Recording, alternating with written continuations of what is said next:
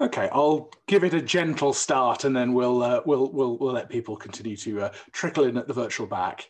I'm Adam Hugg. I'm the director of the Foreign Policy Centre, and I'm delighted to introduce what is the third in an on-running series of events that the Foreign Policy Centre is doing with SEPAD, the Sectarianism, Proxies and De-sectarianisation project at the Richardson Institute for Peace, which is part of Lancaster University. And this is the third year we've been the third series we've been collaborating with SEPAD, possibly even for, I think, more years now that we've gone on through COVID and everything else, but we're delighted to continue that partnership. And as I said, this is very much in a series where we're trying to learn lessons across different peace building situations. There are two examples that we have looked at so far in Lebanon and Bosnia, where you have a legacy of uneasy peace, but it is peace that still exists in some form, result of power sharing and different forms of systemic and other forms of cooperation that have enabled those countries to move out of conflict into the situations they find themselves now. The next two events, this one and the next one, are for conflicts that are still very much unresolved and very deeply challenging. None more so than the topic that we're looking at today, which is the situation in Syria. So our topic today is building a lasting peace, power sharing and sectarian identities in Syria, and that's a tough challenge. It's a very difficult state to play on the ground, ongoing humanitarian crisis, a regime that's re-established control over much of the country, but very little legitimacy and very little trust on the ground, and as I said, an ongoing humanitarian situation both inside and outside the country. And I'm delighted to be joined by people who know far more about it than I do. In turn, we are going to hear from our speakers, Rahaf Al-Dougli, Abdul Hadi Alijala, Bilal Sakar, and Alison McGovern MP from the Friends of Syria group in Parliament. So, without further ado, I'm going to ask Dr. Rahaf Al-Dougli to start today's discussion. Thanks very much. Thank you very much, Adam, for this introduction, and thanks to Foreign Policy Center and to SEPAD project for inviting me today to talk about such a very complex topic.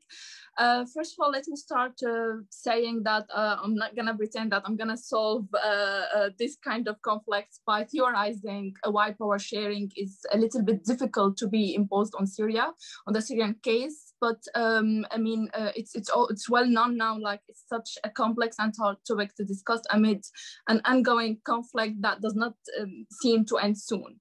Let me start with emphasizing that the questions of how to build peace is intimately linked with how to end a civil war. And one of the mechanisms to end the civil war is power sharing, as suggested by many scholars such as Lichbert, Rosani, and Barbara Walters. But the question here, can power sharing prevent from reviving the conflict? This is one question. Or whether power sharing indeed is possible in the Syrian case.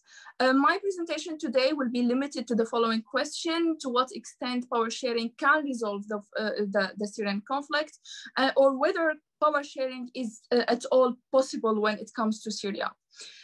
Actually, answering these questions will take me to explore different phases of civil wars, the proxicization of the Syrian conflict, and here it's also pertained to the role of external actors and how do we define peace and stability. And last but not least is exploring the agency of the Syrian people. I mean, because this webinar kind of connects sectarian identities with the possibility of power sharing in the Syrian context, there is a need to explore two concepts that dominate the Syrian scenario. One is legitimacy, two is weak state. Of course, we cannot ignore that the fact that the impossibility of establishing power sharing stems from the Ba'ath regime's refusal to share power or to negotiate with the challengers or opposition groups even before 2011. So, and the regime's reluctance to share power stems from its lack of legitimacy. This is not exclusive to the Syrian context, but shared widely among other Arab states. With lack of legitimacy, weak state systems pertain to historical enforcement of the Millet system under the Ottoman rule, followed by a divide rule strategy under the French Mandate, and then followed by robust militarization of state after the independence of Syria. Then Hafiz al-Assad came to power, where he instrumentalized religion and sect, particularly in order to maintain authority and stability. All of these factors had contributed to the break of a civil war that did not start because of an anti-regime demonstrations, but also because of the nature of an authoritarian regime that lacks legitimacy, instrumentalized sectarianism, and used ideational and militaristic force to keep control. Now, a weak state system is defined by lack of representation and lack of consent to an existing polity. If this was the case before the break of Syrian uprising in 2011, which made it impossible for an authoritarian regime to share power with others, this brings me to define actually, or to ask, what does civil war mean? Or the different phases of civil wars since World War II, and the solution to end the Syrian civil war through using power sharing. So just to give a background to the different types of civil wars and to relate it to how the Syrian civil war has its own complexity and particularity, here, like I want to refer that unlike interstate wars, where they end with negotiated settlements between 1940 and 1990s, 55% of interstate wars were resolved at the bargaining table. However, only 20% of civil wars reach similar situation, which means that there is very difficult, it's very difficult for civil wars to end with negotiated peace or with negotiations. So what differs civil wars from interstate wars is that civil wars always, the fighting parties always choose to fight till the end because of like they seek survival or they seek survival.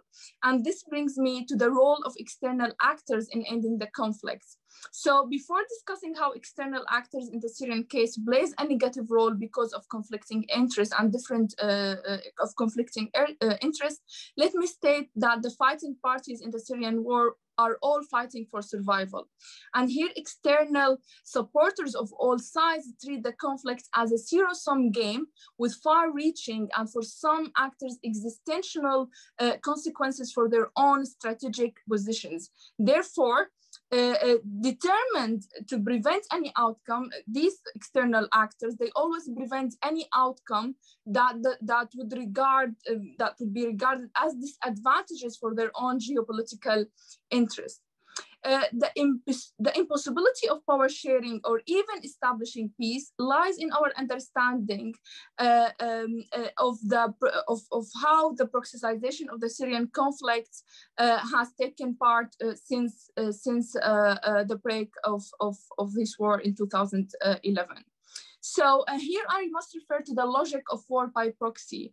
So because all these warring parties in Syria have been receiving open support from external actors, the conflict has acquired the character of a proxy war in which international, regional, and subnational conflicts are being fought. The actors here treat the conflict as a zero-sum game where success for one means automatically a defeat for the other. So this contentious interpretation and enforcement of international norms with the United States and other Western states backing the Syrian opposition, while Russia and Iran support the Assad regime with protection and trade, and also not the least, Moscow is resisting the application of the principle of international responsibility to protect. At the same time, the Russian-American rivalry over zones of influence echoes the patterns of the Cold War. Therefore, the Syrian conflict has actually introduced a new Cold War. But above all, and here I must refer to the regional actors, especially Gulf states, which have perceived that the Iranian expansion in the region post-2011 invasion of Iraq can be minimized and contained through their intervention in the Syrian conflict. So from the perspective of the Gulf states, first and foremost, Saudi Arabia, the Syria crisis offers an opportunity to reverse Tehran's considerable growth in the regions. Now, in terms of the mitigating conflict, since the beginning of the crisis, international actors has initiated conflict mitigations in the country. Like in 2011, the UN Security Council called for implementation of the of Geneva talks. The Arab Leagues also, along with the United Nations, also tried to putting significant efforts in combating violence. Yet the clash of interests of these external actors and the lack of political will, combined with the underestimation of the power base of the regime and the strengths of the opposition, actually made it really impossible to build a comprehensive peace process. Now, in the wake of the failure of such measures, including the aggressive measures of the regime that were employed in the beginning, some scholars have insisted on the necessity to make a way to constitutional democracy.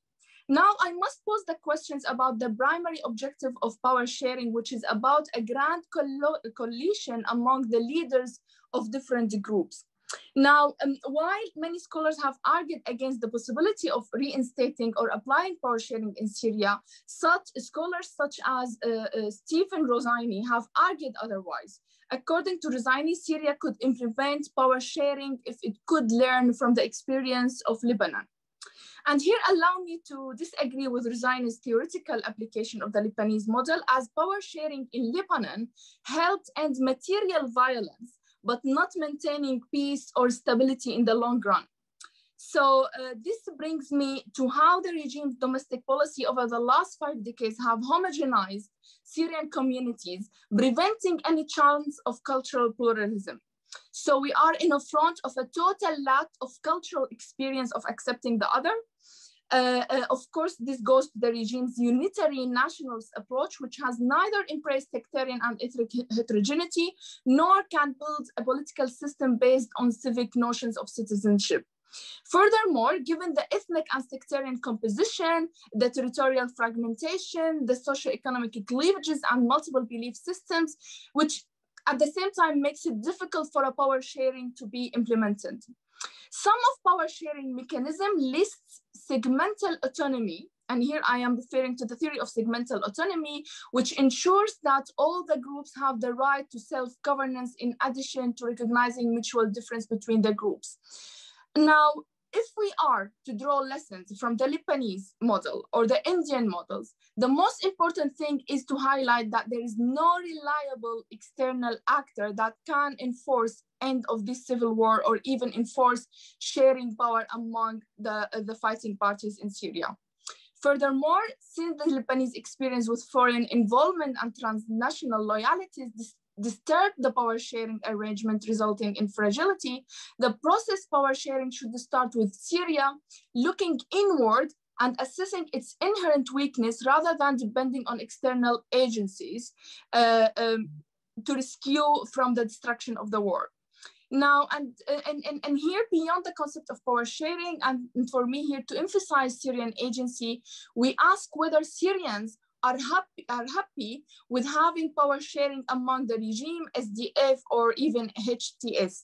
And here I cannot but refer to some recent publications that suggest delisting Jolani.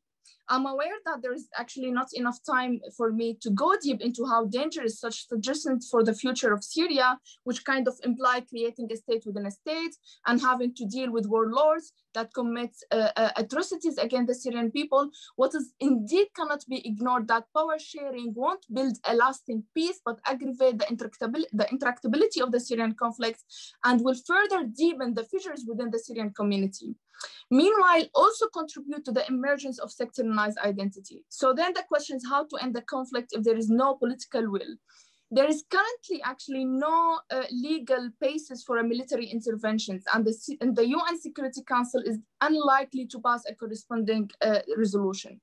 And anyway, the actors that would be capable of such complex and highly risky military operation is the United States, which to date shown no willingness to do so.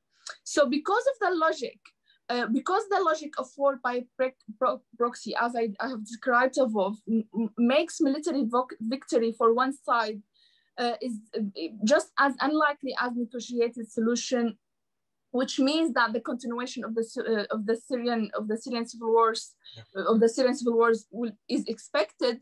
So this difficulty to impose power sharing is also pertained to how the Syrian conflict has exposed the entrenched struggle over regional leadership and influence. So and here we have to take into consideration the Iran nuclear program, rivalry between the United States and Russia, China, and also the Kurdish question is in place. So in conclusion, just 1 minute, it's quite obvious, I mean, that I have not offered answers to how to end the Syrian war, but I mean, my position here is rather to complicate the possibility of having a power sharing imposed on the Syrian conflict.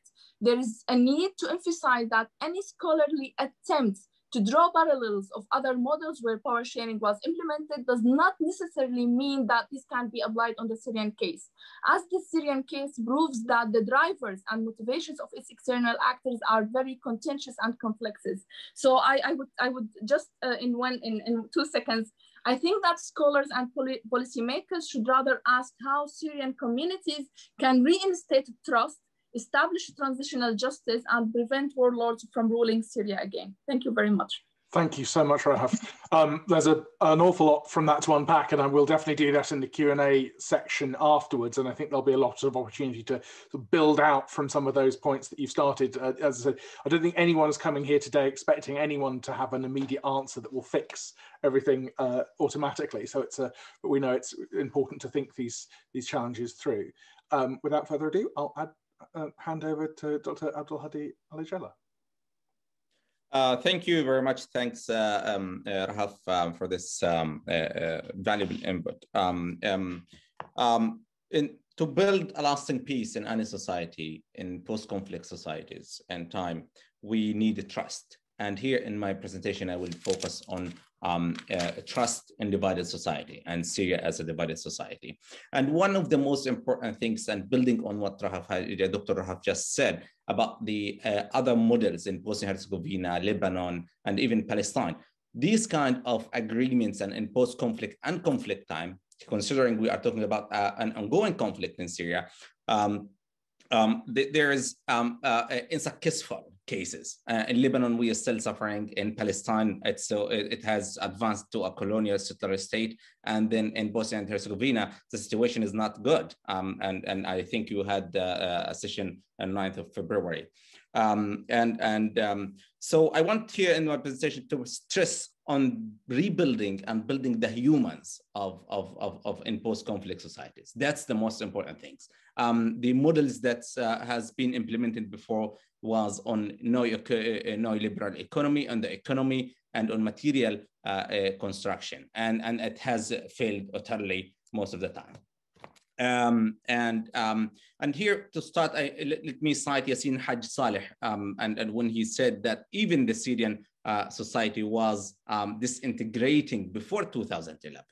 It was dissolving already, and that's because of the politicization of the whole society and the oppression that people were subjected to. And here we are talking based on Saleh, different Syrias, the Syria of Assad, as he called it, and then you have the Syria of the revolution, which has diminished now, and then you have the Syria of the autonomous regime administration in Kurdistan, in Rojava, and then we have the Syria of Jabhat al-Nusra and the Islamist groups. So we are talking about multiple Syrias within own Syria, and that's exactly what Dr. Rahaf just said. Which Syria? It's state within a state or not? So yeah, and the failure of the Syrian state before 2011 to treat people equally in culture, politics, services, and so on, have resulted to make this a pluralistic society in Syria to be a divisive factor, and creating what I call is a polarized and a spy society. And before 2011, members of of the same family were scared that one member of the family could be member of the Mukhabarat. So to this limit, it was so intense. And I'm here not when I refer to the different sects, I'm not referring to sectarianism in Syria. Actually, there is no sectarianism in Syria even after 2011. It has been sectarianized. It has been exported to the outside to be sectarianized by the regime and also by foreign actors in the region and outside the region. And here it's in post-conflict war, when we are talking about lasting peace, we need to talk about the trust. Trust between people themselves, generalized trust, and then trust between people and the institutions, and trust within sects. And here, let me give you a bit of the Syrian Center for Policy Research survey conducted in 2014. And they say that trust has diminished utterly. It was already low before 2014. So now in 2014, who said they trusted people always have decreased from 15.6% to 5.8%. And then who said they trusted people usually diminished from 64% to 26.7%, which is huge. And I mean, here we are talking about a catastrophe in terms of rebuilding humans and regaining trust. And this is related to the different factors. One of them is related to the level of violence in some areas. So the more we have a very positive association between the level of violence and low trust. So areas where violence was so intense, they have low trust between each other. And this need to be considered when we're talking about lasting peace and post-conflict reconstruction. Then the second factor is the feeling of security and safety. In Syria, people don't feel, even in cities like Damascus that was under the Syrian regime, and people were feeling more safe than other areas. I mean, to compare with, they expressed annoyance by internal displaced people.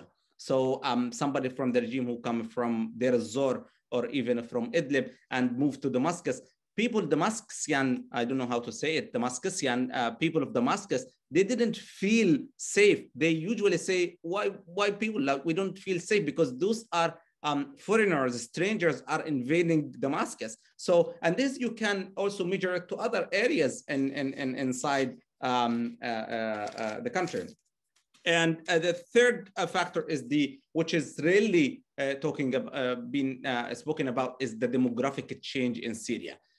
We don't hear much about it, but there is a kind of demographic change. The country is not anymore like 2011 and before. The Syrian regime has been changing some demographics of the country, the Kurdish forces, but also we have other military groups, Jabhat al-Nusra and others. So everyone is changing demography. So if we make a map, a new map, 2011 and now, it would be totally different. And that's related to the cognitive science, how people feel Syrians when another person come and take over his home and how they perceive them. This is a very, very important question to the people themselves, to the individuals and not to the groups.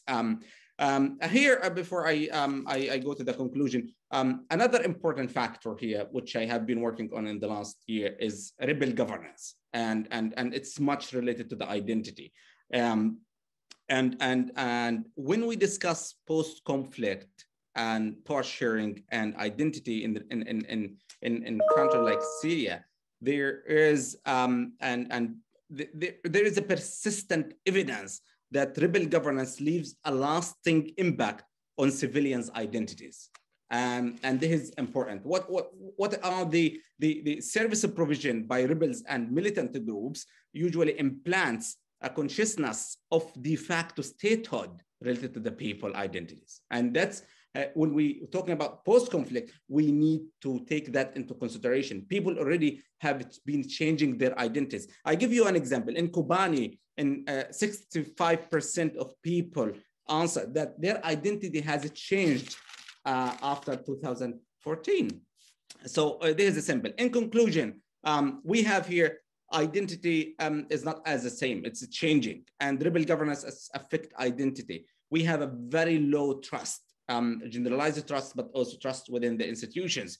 How we can rebuild the trust, and in order to have a lasting peace. But one thing is related to the judicial system, a transformational justice. People have to feel that they are safe again, and that will never happen again or never again. And that's very important to the people themselves. Then CSOs, civil society organization. There is a need for a very active civil society organization in Syria. Before 2011, there wasn't, and there was some here and there, but it wasn't in the meaning of active civil society organization.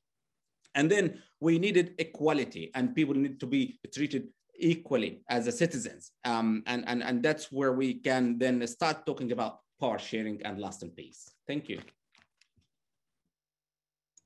Thank you very much. That was excellent and awesome time. Brilliant. I will hand over to Bilal from Safer World. But before I do, just to say, if you haven't already seen, we will be going to Q&A session after the end of this. So please do pop your answers in, your questions to be answered in the Q&A function, not in the chat, so that we can pick it up at the end there. But hand over to Bilal from Safer World. Thank you, Adam. Just a quick introduction of myself. I work for an international conflict prevention organization called Safer World, specifically with the MENA team, where we currently focus on Yemen. Basically, our work is we partner with local civil society organizations and support community initiatives, especially those led by women and youth, to respond to issues arising from conflict. And then using such local evidence of level peace building, our advocacy work tries to shift policy away from securitized and elitized responses to conflict. So back in 2016, I wrote my master's thesis on ethno-religious power sharing in Syria as a possible post-conflict institutional design. And the reason I chose the topic at the time was, first, back then, that outcome seemed to be a serious possibility, but also because while studying, I increasingly came to see the whole framework of power sharing settlements to quote-unquote deeply divided societies as deeply problematic, especially as that framework was being applied to Syria. Being a Syrian myself, I just found it very frustrating to see how the narrative completely changed and where things have just gotten since the 2011 revolutionary movement. So I want to show how such a power sharing system completely failed to or fails to address those aspirations and actual drivers of conflict. But also importantly, I wanted to show how such an option came to be through the roles played by external actors in particular in the conflict, and how such an option would cement such external influence in a post-conflict Syria, which I'll try to do again today. So as you all know, and as Dr. Raff also pointed out, the dynamics of the Syrian crisis has been severely complicated with intermixing of regional and international interests, along with how the Syrian regime chose to deal with the uprising. This external involvement had a huge effect on shifting political discourses and mobilization along ethnic and sectarian lines. We had Russia propagating the regime's discourse of war on terror, of foreign conspiracy, supporting jihadis and protection of minorities. You had Iran mobilizing its sectarian militias based on the same grounds. And you had Arab and Turkish support that went mostly to conservative and Islamist elements of the opposition, which then sanctioned an anti-Iran discourse with a sectarian undertone and also mobilized, for example, Turkey's conflict with the SDF in northeast Syria as fighting terrorist separatists, which aggravated Arab and Kurdish tensions. And I won't go into further details of how that sectarianization process took place. A lot has been written on it. And for those interested, I'll just refer you to a recent paper titled Sectarianization in Syria, that's Integration of a Popular Struggle by Sami Hedaya. But mentioning this to point out that this whole external sectarianization process came with money, with media platforms, arms, and international baggage. It's just been so overwhelming to alternative liberation discourses and mobilizations. And it completely marginalized early youth and progressive political movements that didn't necessarily align with such regional agendas. And this then closely tied the sectarianized context through foreign countries' promotion of their sponsored actors to regional and international dynamics. And then on the diplomatic and mediation side, this context was met with an international community that is used to just bring out identity-based power sharing as a standard post-conflict settlement. This was then reflected on the political process and suggested institutional solutions. And given how the political process has become so hegemonized and shaped by external actors' interests. Having said that, I don't think a clear-cut ethno-religious power-sharing system for Syria, as the one in Lebanon and Iraq, is going to be likely. I think it's been gaining less traction in policy circles in recent times, also because the regional dynamics have changed, especially with the rift between previous opposition backers like Turkey and Qatar on one side and Saudi, UAE and Egypt on the other. It doesn't exactly align with that clear-cut Sunni Shia regional binary that you had in previous years. And also because the power balance on the ground has changed with the regime regaining control of most of the country. Also, the words non-sectarian governance are explicitly mentioned in the UN Security Council Resolution 2254. But still, it might seep in through little details, like, for example, how groups are represented in political talks, or how members of any future agreed governing body might be chosen in it. It's things like the Russian drafted constitution back in 2017 that allocated ministerial positions based on proportionate ethnic religious representation, or things like a US State Department official once being quoted in an article saying Syria's post-conflict political system would be, quote, a power-sharing arrangement just like we ended up with in Iraq, with Alawite presence and Sunni representation. So this just shows the framing and understanding behind the approaches to finding solutions to the Syrian crisis. And it's worrying because this reading is among the few common understandings around which Russia and the US could actually agree on for a political solution. And here I don't want to deny that there is tension and there is lack of trust that has been aggravated between Syrians belonging to different social groups. And perhaps this should be reflected somehow in any future social contract or in a constitution. But my point is it shouldn't be made the most dominant socio-political marker in a way that prevents any sort of alternative political discourse and organizing. Because such an arrangement just doesn't capture the root causes and drivers of the conflict, doesn't respond to the unchecked oppression of the Security Bureau and the closing of half a century of political life in Syria, or the corruption and mismanagement of the economy, or the complete neglect of justice and accountability. And by providing continued incentives for sectarian ethnic mobilization, it just reproduces the same clientelism and nepotism that exists within the regime today. And it closes space for opposition politics based on actual political and economic programs. And this is what the recent protests in Iraq and Lebanon are showing us. In the series previous event in Lebanon, we had a guest speaker, Dr. Ibrahim Halawi from Muwatinun Muwatinat fi Dawla. He said that the Taif agreement actually froze the conflict, but it didn't resolve it. It just changed the conflict arena from a fight in the battlefield to a fight over state resources. Something else that the Taif agreement did, which is very relevant to Syria, is how legitimated external countries' role in the conflict, particularly Syria's control over Lebanon. And the similar arrangement will cement external influence into Syria's future because of how tight sectarian conflict dynamics are to those actors' involvement. And the factors for that to happen are all already there. You have Russia pulling all these things and has complete hegemony over Syria. You have Iran and its allied foreign militias having a significant presence and social influence across the country. Northern Aleppo is under the de facto Turkish administration, growing hugely close socioeconomically to Turkey and distant from the rest of the country. And even on the political process, you had names in the current constitutional committee that had to be approved by the tripartite, Russia, Turkey, and Iran. Even inside regime areas, we can see how militiamen and warlords, including people with foreign backing, are making their way into local politics and gaining seats in parliamentary elections. So to conclude, where does all that leave us given the current realities? It's been a decade since the 2011 uprising. The country is divided into areas of different control along frozen but very fragile front lines. The current political process with the Constitutional Committee is practically dead. Tens of thousands are still detained, forcibly disappeared. Half the population are still displaced from their homes. And the whole country is really exhausted, especially with a dire economic situation ongoing.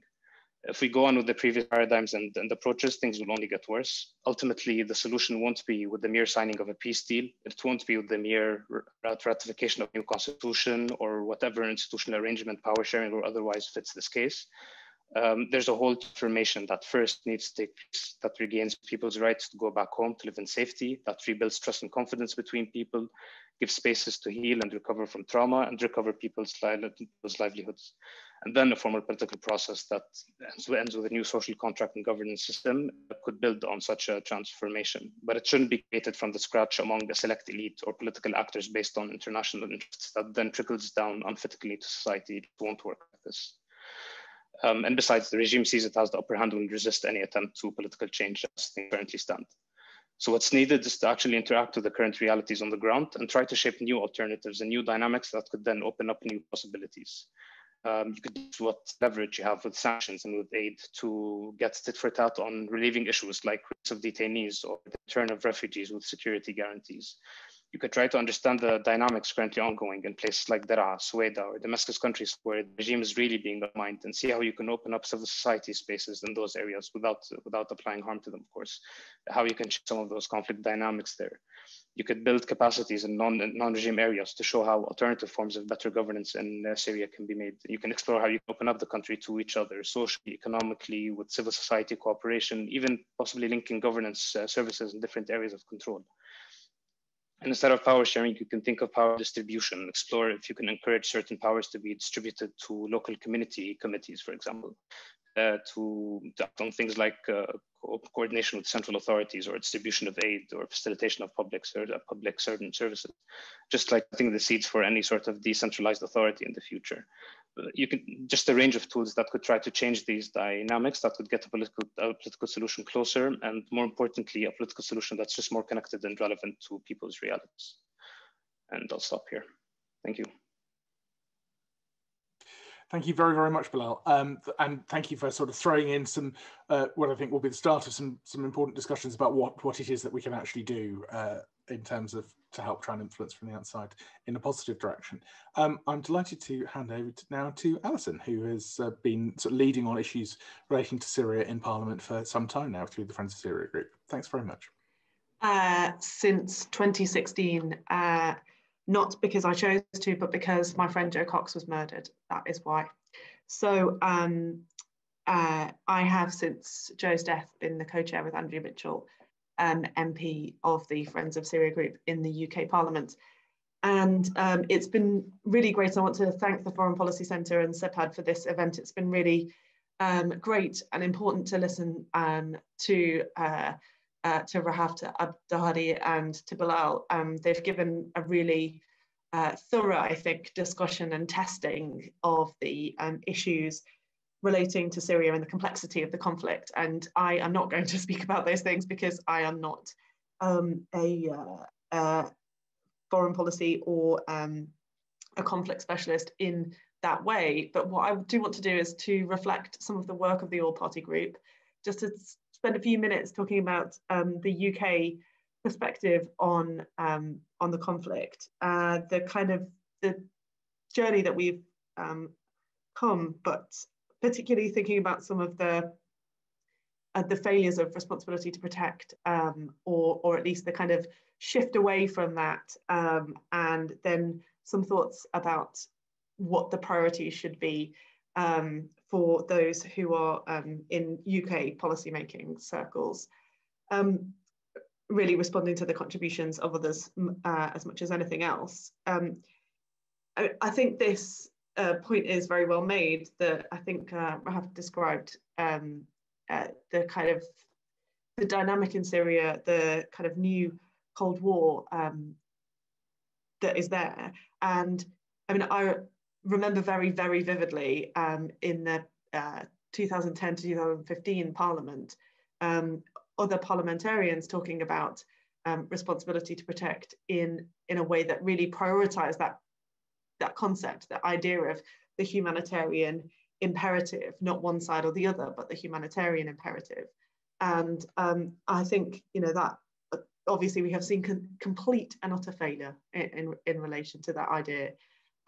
If you look at the Syrian conflict, and that is really has been the backdrop to everything that the All-Party Group has done and said since that time. So we have consistently asked the UK government to pursue a strategy that put that humanitarian imperative first, that said that the biggest risk was to Syrian civilians, particularly in my view to children, and that whatever the UK government did, however it acted, whether that was whether diplomatically or using other means, its substantial aid budget, whatever it did, it ought to put that humanitarian imperative first.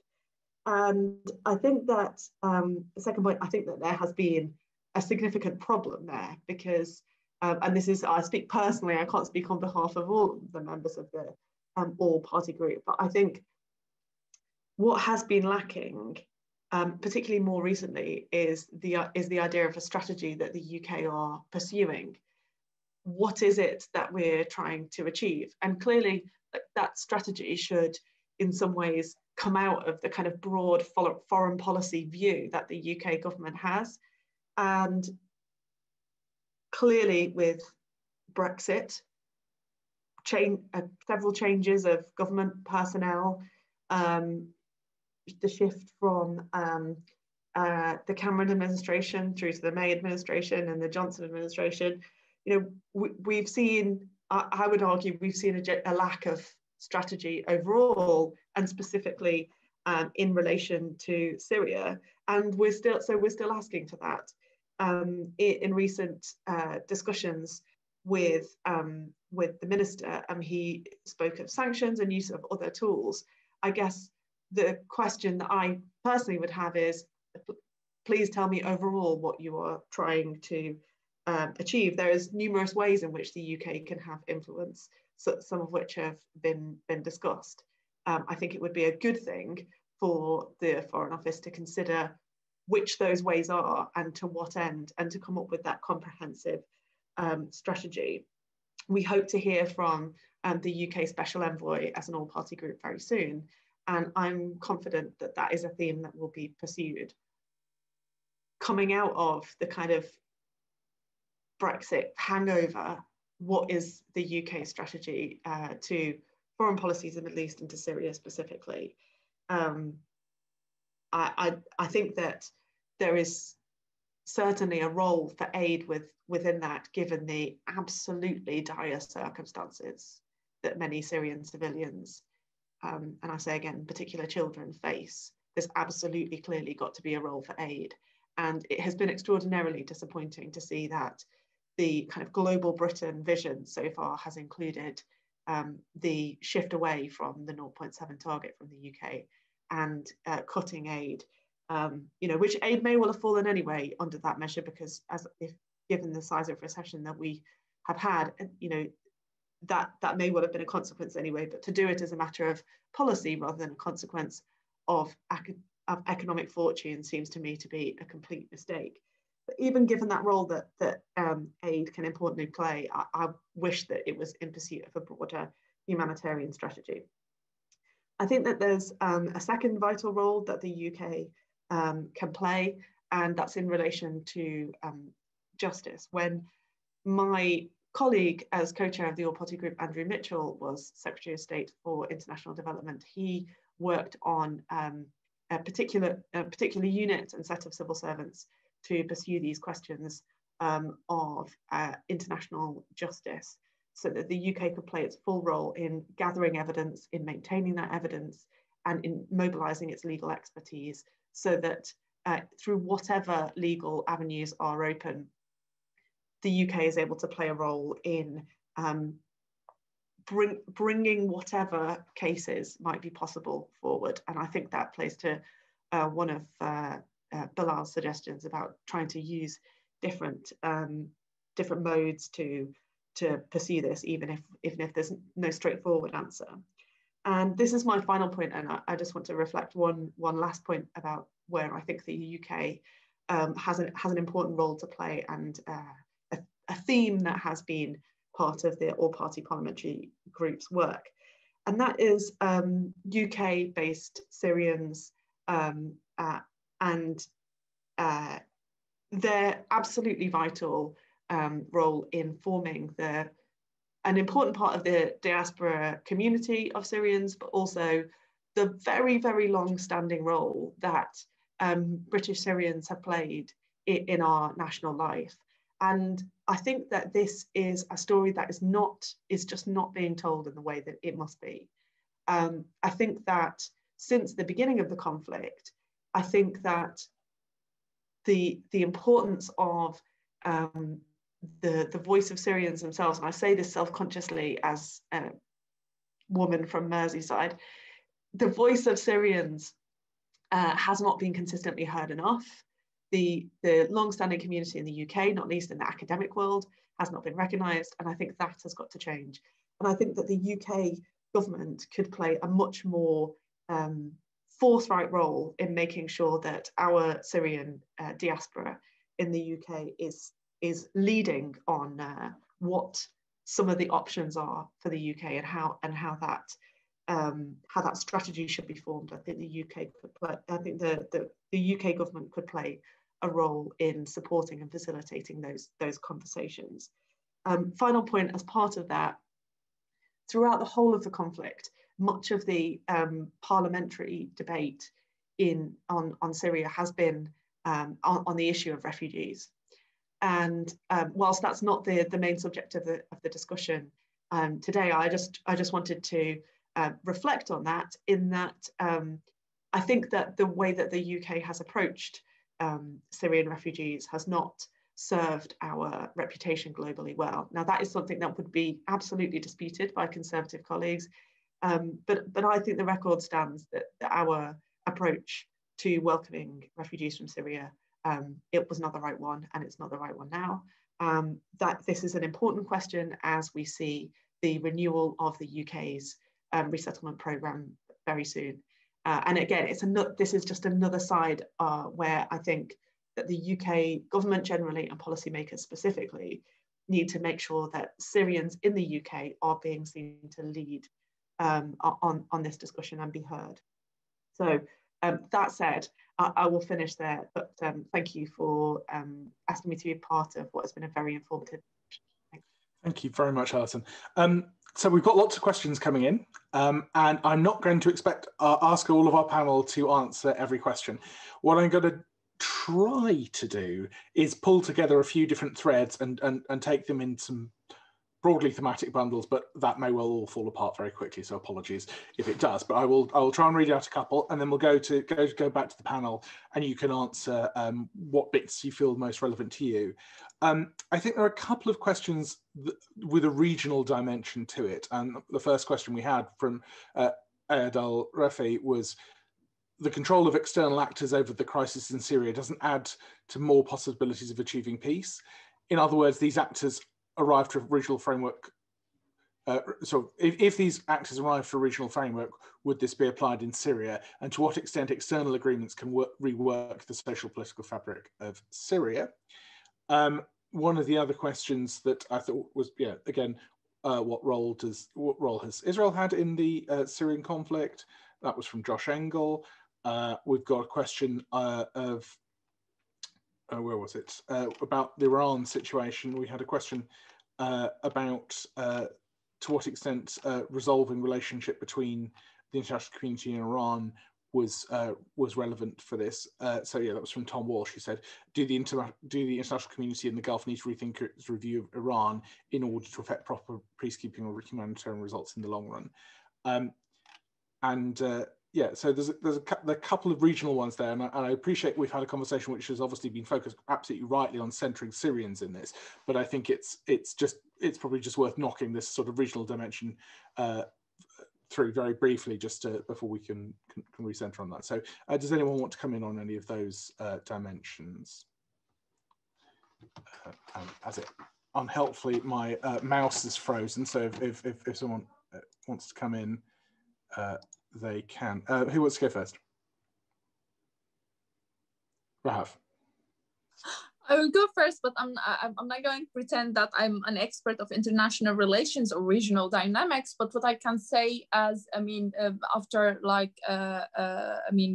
observing the Syrian conflict so far, that the problems with the regional dominance, or in the last 10 years since the break of the uprisings in 2010 in the Arab world, is that there is no hegemon or regional hegemon that kind of can lead or initiate or enforcing peace.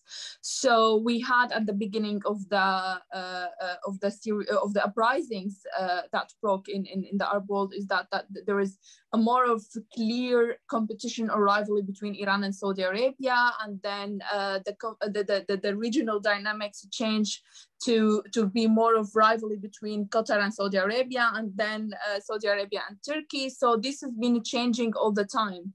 So and I think this is also related or reflected in the lack of global hegemony, of that the US has lost its hegemony or being or acting as a hegemon, where it is kind of, there is more of, as I said, that there is a new introduction, a reintroduction of a Cold War that is between the Russia and the US. I cannot say, Israel, and this kind of, this answer can bring me to the second question, which is the role of Israel and the recent peace deals, and how these peace deals can impact actually the Syrian conflict. In a way, these peace deals can actually further entrench the rivalry among these Arab states, and also interact the conflict even more. So I don't see that in the near future that we can solve this by depending on regional dynamics, but rather, as Alison has just said, that empowering civil society empowers Syrians diaspora in America and UK or in Europe, where they can initiate actually mobilize their efforts by focusing on or leading European policies and American policies to change or enforce listing Assad as a war criminal. Thank you.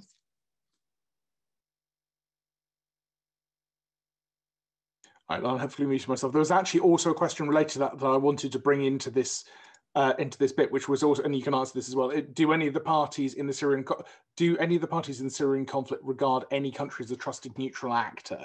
I don't know if Rahaf, you had anything on that, or whether any of the others who want to address this issue want to bring that in.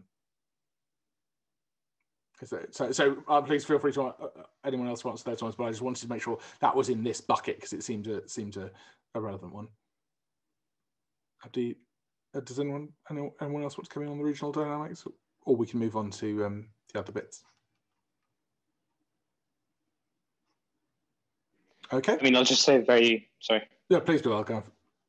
No, just say very quickly, because I'm also wary of not wanting the whole discussion to be on regional dynamic. Just to say that the best buffer for countries trying to oppose other countries' regional influences inside Syria is just to promote more courses and mobilizations based on actual interests and based on actual needs of Syrians, because these are the most popular in the end.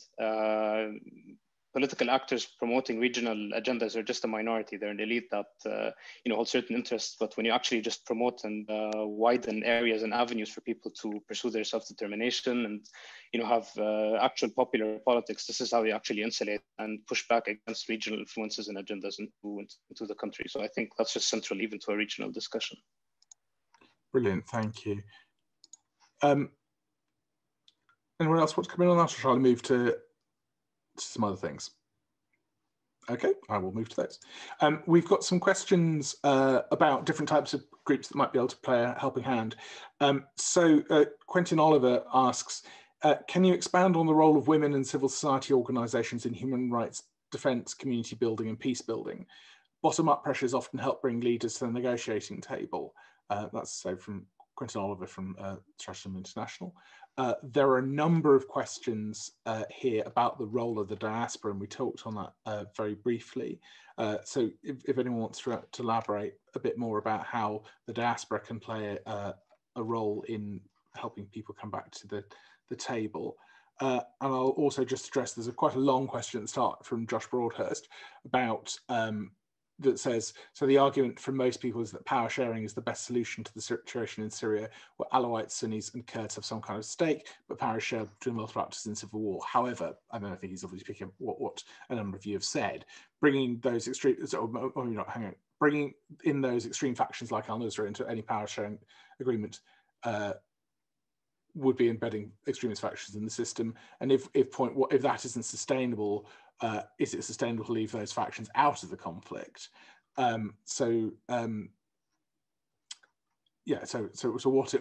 what solution is there to create a stable state power sharing amongst moderate faction whilst extremist factions still exist and still have influence in parts of Syria. So we've got two positive dimensions: women, civil society organisations and diaspora, and then these specific issues around more extremist groups and where they fit into the broader picture. I can come on the women question actually, and I wanted actually to say a little bit about the role of women in the Syrian conflict. And actually, I mean, one thing that I can say is that despite that, women have suffered a lot because of the war, but this work actually opened also the space for, or the platform for women to mobilize themselves and have a kind of a very serious and strong position in leading the political process. I mean, I am in touch with a great woman, great Syrian women, Syrian feminists actually, where they are part of a big movement, feminist movement, leading the peace process, and they are trying their best to be part in initiating peace or leading leading this kind of transitional period, if we have one.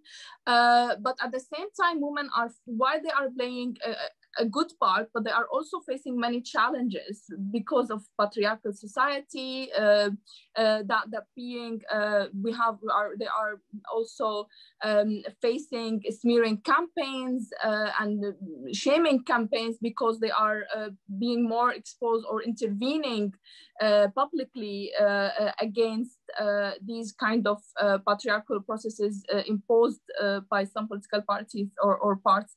So women are trying their best, Syrian women are trying their best to have a role in initiating peace or leading peace, but at the same time there are, and here it comes also where global or external actors or US and European governments can play a role of empowering more women to have an effective role or an active role in leading the peace process forward. So this is just my intervention for the women question. Thank you very much, Rahaf. And yeah, if anyone wants to talk about that or more broadly about the role of civil society or the diaspora, please do. Can I just please, yeah. butt in, Adam, and really support what Rahaf just said? It's a kind of it's one of those truisms of UK politics that, particularly whenever we discuss conflict anywhere in the world, even very close to home,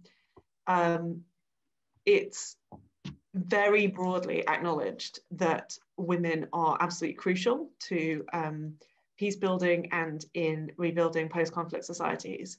But their contribution to that work is at the same time, in the specificity of it, almost entirely overlooked and not discussed in the kind of high-level policy-making areas. So my conclusion from that is that it's absolutely the responsibility of UK politicians of whatever party to try to address that, to consistently fight for a seat at the table for women, and also to consistently remind all in the international community that women who do participate in those efforts and women who do step forward will often pay an extraordinarily high price for doing that. So the protections for them must be at the fore for all the reasons that Rahaf just mentioned.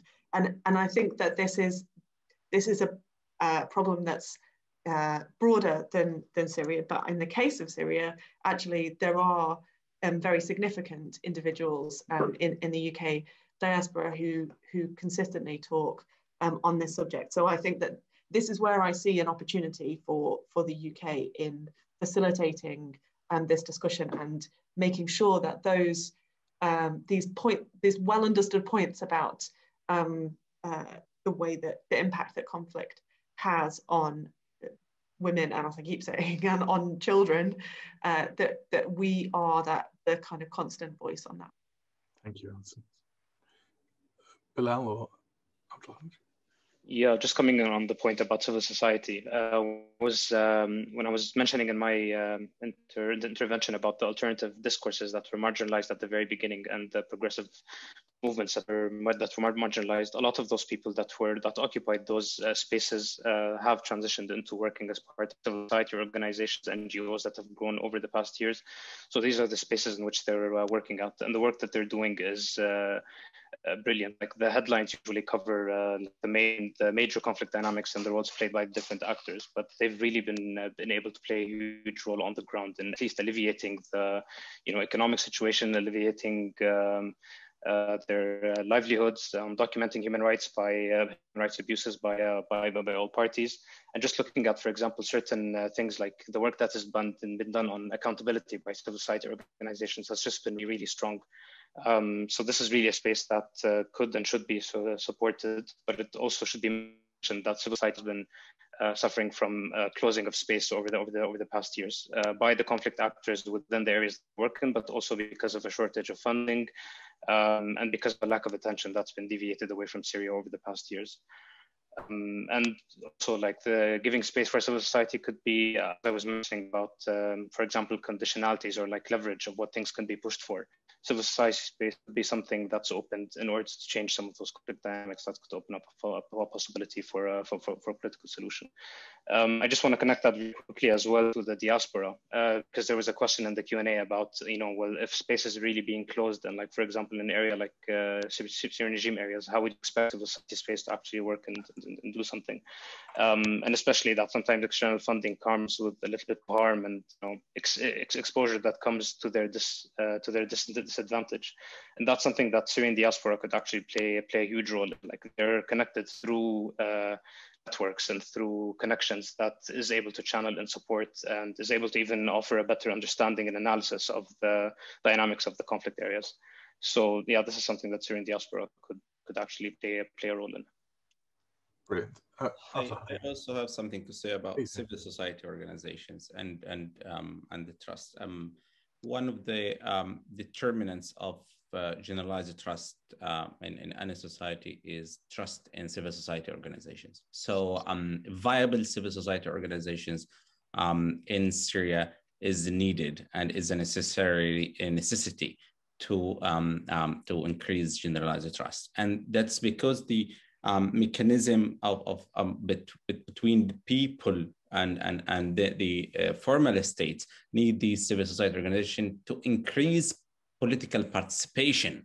And political participation, considering that Syrians have been denied political participation pre-2011 in political parties, and now the rebuilding of humans in the political sphere as political parties, as well-organized groups engaged in politics, it needs civil society organizations. But having said that, there is a very negative aspect if we only rely on civil society organization, because as in Lebanon, so many civil society organizations will be hijacked by elites and hijacked by al-umara, al-hurub, which means that each one has his own NGO, which is the UK sometimes fund Lebanese civil society organization, or Bosnian civil society organizations, or even Palestinian civil society organization based on their ideology and based on personal connections.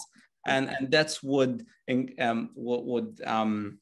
contribute to the nepotism and patrimonialism and corruption within the society. So I mean, when we talk about civil society organizations, I think there is a question about that later on.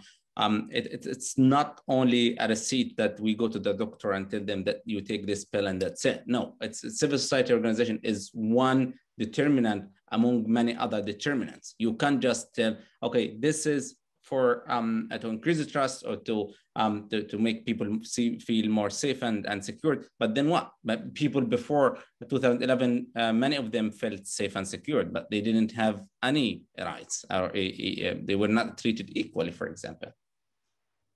Okay. Thank you very, very much. Got a couple more questions about types of people who could potentially be involved in peace building.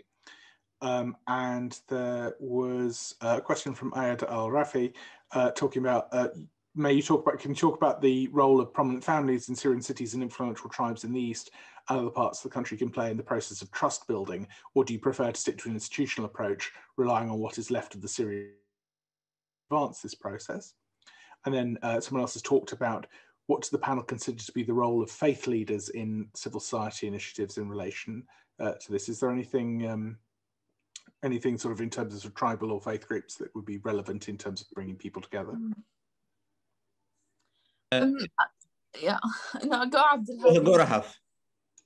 No, I mean, I just have, I mean, thanks, Iyad, for asking these interesting questions. But like, I just want to say that, I mean, I think the leading people now at the time being is that, and this is linking to what Alison has talked about the role of the Syrian diaspora in Britain or in Europe or in the US, where Syrian think tanks, something that Alison is well aware about, which is Rethink Rebel Society, you know, have worked, I mean, closely with MPs in Britain, and British MPs, where like I also were, I used to send emails with my friend Yasmin Nahlawi. I mean, trying to lead or to kind of have a more of an act that the UK should have a more of an active role to end the Syrian civil war. I think this is partially these think tanks who are, or the Syrian diaspora, empowering the agency of Syrian diaspora is really important.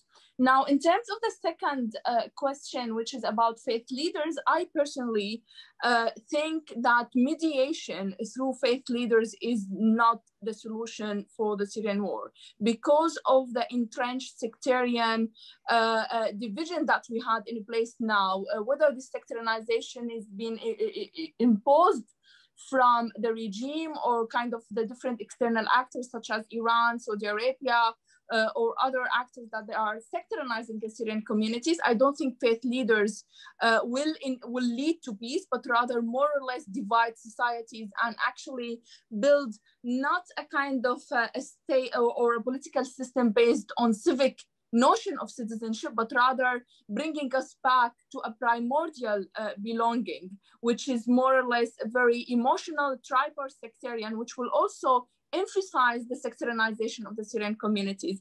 And I'm not quite an expert about what the rule about how faith leaders in Daraa are not actually playing while they are playing a role, but also they are actually, I mean, minimizing the chances for Syria to have transitional justice and a more or less a robust political system and a strong state where institutions or justice institutions and can actually lead the process forward, rather than going back into sectarian leaders or faith leaders into having the power or the rule of oligarchy and the elites again to shape the politics of Syria, of the future of Syria. Thanks.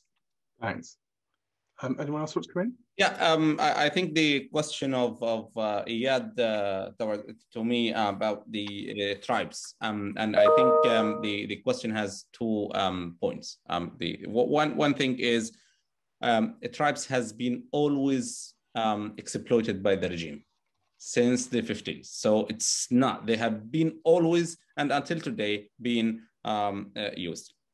Having said that, there is 2 aspects. One, the trust between members of one tribe towards each other. It's an informal trust. They have a kind of informal understanding, or let's say informal agreements between the penal code of the tribe itself. And that's why they keep in between themselves some kind of the blood relation. And that's one thing that can hinder them from harming each other. And there is a lot of incidents actually in the during the Syrian civil war about how members of one families attacked other members of another families, but then the same tribe of the person A has punished their members because they didn't want to engage into tribal conflict. But the different political and militias and militant groups have attracted many of these tribes. And for example,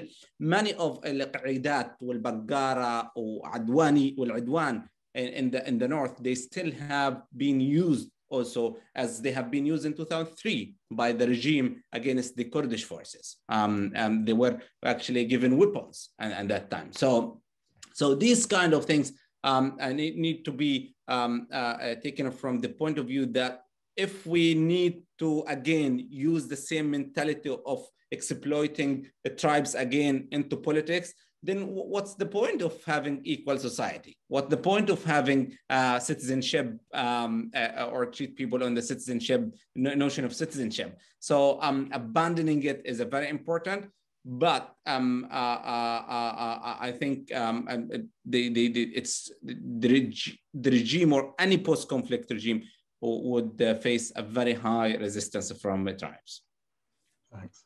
Anyone else want to come in on these bits? Oh, okay. There are a couple of questions about sort of regional and local issues. I think Anonymous was asking, what role could decentralization play in a future Syria, and how should Syrian regions and communities have more control of their destinies? And would this solve any of the grievances that Syrians have had with the power of the regime? And relatedly, he was interested in more information about the devolution of power to local communities that Bilal talked about, in terms of whether any of that was happening already. There was also a question about sort of recent regional developments in Daraa and Al Sweda, and I think there's a couple of other sort of regional based questions that are in the chat if anyone wants to address them. I can comment quickly on the decentralization point. Brilliant. Like basically the whole trajectory of the conflict since 2011 up until now has like really had a strong communal component to whether it was with the local coordination committees that were formed, to the then local councils that were established, and even during the so-called reconciliation deals that were signed, you had a huge communal component that is even now following up on like the different details of those agreements. So the thing is that I think because of the regime and the whole external component try to shape the dynamics in a way that they really compartmentalized dynamics within localities that like did acquire a strong communal aspect to it. And the seeds are already there for, today, for example, when the local coordination committees, when the local negotiation committees that were part of the reconciliation deals negotiate with the regime, they negotiate on things like the release of detainees, on like certain property rights for citizens. So there is sort of this mobilization around communities, and the seeds can be put there for any sort of a social arrangement to be built on that. On the point particularly about Daraa and Sweda, I don't think like there needs to be outright support, for example, from the UK to those committees, because that would just give some probably harmful exposure. But as I said, like they have certain demands that could be picked up by countries, and any conversations between countries within each other, they could be connected to the political process itself. But currently it feels like all these different committees are having their own demands, and they're working in silos. And they're just trying to have whatever levels they have within their communal dynamics with the regime, and they just could have more support from outside. Yeah. Thanks. Anyone else want to come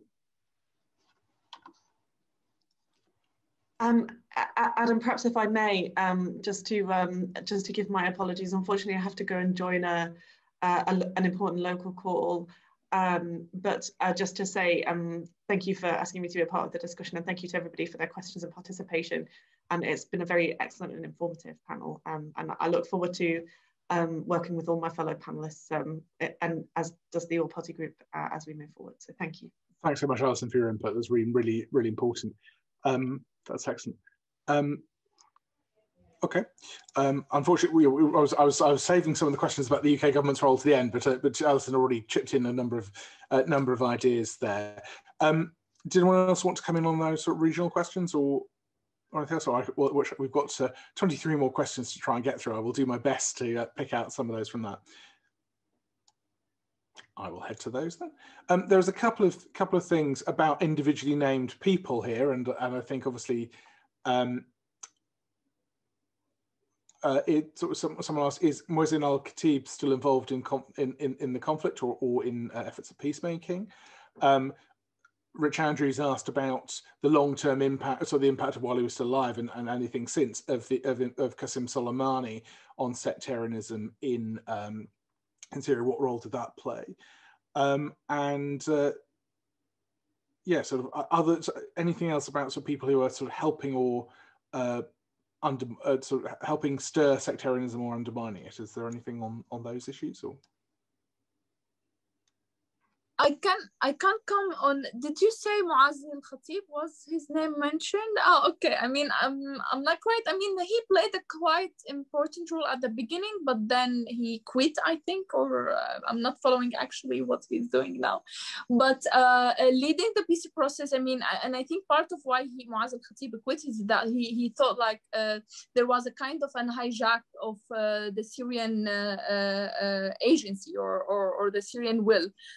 By regional powers. This is the reason why Muazzin al-Khatib stopped in leading for the peace process forward or the political talks. I mean, what was the second question about? It was about the impact of Qasem Soleimani and sort of Iranian policy in influencing sectarian dynamics. Yeah, I mean, what is important about the Iranian foreign policy is that it's not really personalistic in terms that if the death of Qasem Soleimani, which means that the termination of or the end of Iranians' kind of strategic policy towards a certain country. So I don't think the death of Qasem Soleimani changed or altered the Iranian sectarianized or sectarian intervention in Syria. So no, I don't think Qasem Soleimani's death has really changed or transformed or shifted Iranian's foreign policy. I mean, it kind of warmed the hearts of the Syrian hearts because he had led some committed atrocities against Syrian communities, but it did not really change the kind of the overall spectrum of sectarianizing the conflicts as imposed by Iran. So this is my answer to that. Thanks. Anyone else want to come in on that? Okay. If not, yeah. So just there's a number of people in the chat asking about being able to speak themselves. Unfortunately, the mechanism for this is a webinar, which means there is physically no way to bring people in to speak directly on it, because with the number of people who are involved in it, it just gets unmanageable if it was set up separately as a sort of coalition of 100 people on screen. So apologies for that. And obviously when we're able to meet in person, those opportunities will come again. So wanting to just pick up on some stuff that people have been talking about. So Dana Bashir has asked about the role of UK or other international or countries' weapons sales to Syria's neighbours and to what extent that has fueled the conflict. And a lot of Syrians would be thankful for no additional bombs dropped under RTP in a no-fly zone, which would have cost even more lives. So it's interesting on what the role, the impact of a no-fly zone would have had on the situation. And yeah, so some of that, and then other roles about other things the international community can do. I think there's discussion about the role of the ICC. Does anyone think that a potential, criminal charges at the ICC could be a factor in determining what Assad does, or does he feel that he's insulated from that process by his role there? Either of those issues, arms sales or ICC?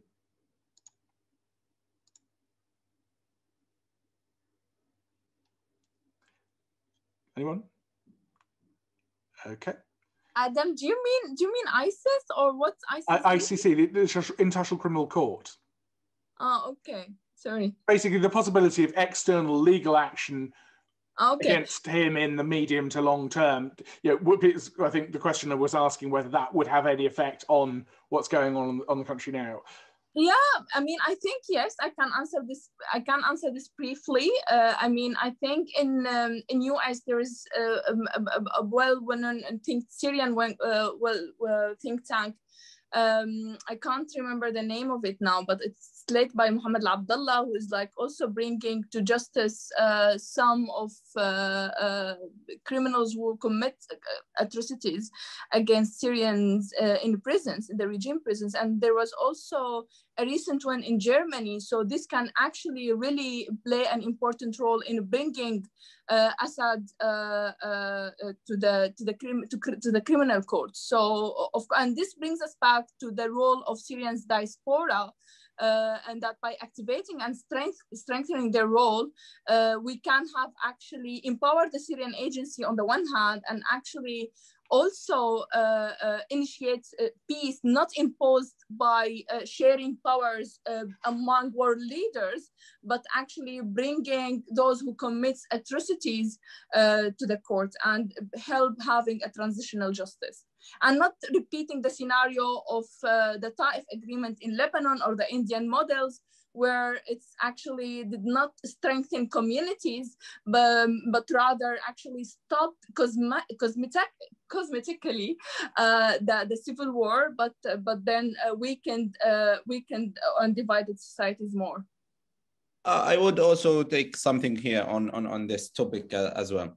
In Bosnia, as maybe my colleagues last week spoke about, that there is some success when it comes to the ICC and the Bosnian atrocities, but it's not yet completed, it's ongoing. And I see that the time of the in the 90s and then now it's totally different. And what's happening now in Europe and outside Syria is different than inside Syria. And I think the question is more related to in Syria about the regime, the Assad and his family and so on, which I find it's very difficult because we have Russia and the international system. We have to be very honest with ourselves that the international system is different than the 90s.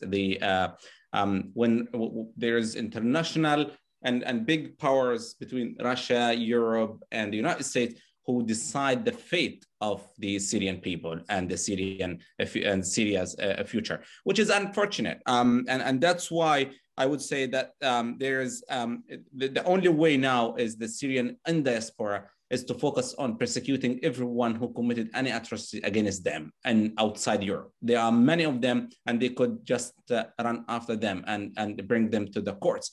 And then after that, when the time comes, there's opportunity for transformational justice one day, maybe one day, if the regional powers exchange their ideologies or the stance when it comes to the Syrian regime. Is there a role that Magnitsky sanctions, either by the UK, EU, or US, could play?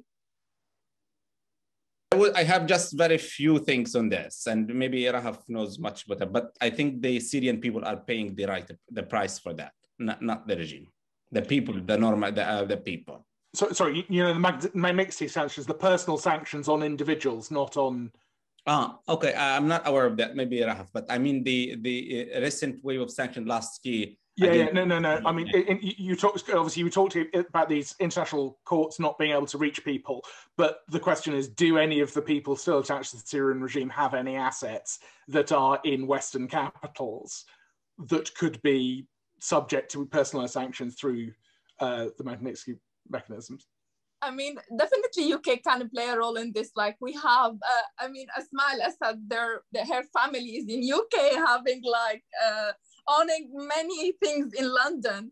So, I mean, and I think there was a campaign led by British Syrian diaspora, by Rethink Rebel Society. And I have many Syrian friends who led that kind of campaign to actually, I remember in 2016 where I was meeting MPs to actually think about stopping that, asking the MPs to see that the Fawaz al-Akhras, Asma al-Assad father, that has direct links with the Assad regime, were they could have put him on or imposed sanctions on him, but nothing was done. So I think, yes, the EU and US can play a great role in imposing sanctions on some politicians or Syrian personnel who have direct contact or direct relations with the Syrian regimes, which also can help the Syrian people in leading to establishing peace. Yeah, and there might be scope for some Russians and other conflict parties to be considered in that broader framework. Bilal, is there anyone? Is there not anyone? Is there anything that you think more could be done from the international community side to help? I mean, just to say on the like question of the ICC, like the lack of accountability has been a constant theme throughout the conflict, and I think, you know, at every stage of the conflict, the more that different conflict actors, especially the Syrian regime, the more that they see a lack of accountability to certain actions, the more that these actions are further aggravated and they develop, you know, from shooting protesters to then bombardment to then use of chemical weapons, all of that. So it's definitely been a constant theme, and unfortunately, we've, you know, as Abdelhadi pointed out, we've just seen how justice has been very selective within the international system that we live in, and it requires like a sort of consensus or agreement by UN Security Council members to, you know, to have that selective justice. So yeah, I mean, any sort of accountability, even that faced towards certain individuals, would be good as a form of pressure.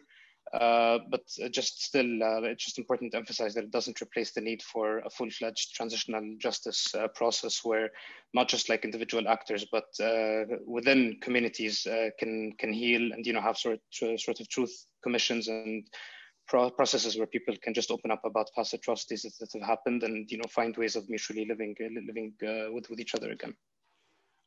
I think there are, I think, sort of three questions really to end on.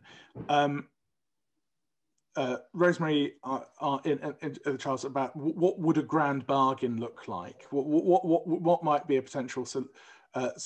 You know, what are the sort of, are there any big things that could bring people to the table? A number of people talked about the level of exhaustion on the ground in Syria. Is there, so in terms of after, you know, 10 years of conflict, is there anything that can be done to help re-engage people who previously, you know, understandably moved back from this type of engagement because of the realities of things? And then there's one difficult question to answer at the end from Josh Engel. Is Syria still a viable country? Three questions rather. So is there any hope, and can you, and if so, how can you get people to engage on the ground? Are there any other sort of big picture tools that we haven't been talked about already that we can address? And ultimately, at the end of things, is Syria still viable? Rahaf. Yeah. Okay. I mean, first of all, I mean, this is all my vision, my theoretical vision, and coming from an academic perspective. So I'm not someone of an active one on the ground, an activist on the ground. But like, what I mean, as laid in my presentation, I totally disagree with power sharing, because this will bring on the table a warlords sharing rule, which will bring us back to 50 years. Brings us back to where the Syrian state came into existence after the independence. So, I mean, I don't think power sharing will build a lasting peace, but rather more or less entrench the conflict and lead to dividing societies more. But I think there is something about leading a revolutions from below by empowering people to overthrow the regime, by not asking for a political change, but asking for certain, by having a more or less widespread demonstrations against the regime's. I mean, because the regime now is facing this economical crisis, so by having these Syrian demonstrations bombarding the Syrian streets, the regime can be weakened by such demonstrations. So instead of instead of having the banner again of the 2011 to overthrow the regime can be weakened by saying that they cannot provide for their people. So the economical crisis can be a window to weaken the regime rather than having a power sharing. And unfortunately, there is no a kind of a magic solution to the Syrian conflict, but we are in front of a very protracted conflict that can stay for the next 5 or 10 years. So instead of empowering these warlords, empowering Syrians inside Syria and having a more of activating their voices in diaspora and also inside, by weakening the legitimacy of the regime, I think this is the way forward. So thank you, Rahaf. Whichever of you would like to go first.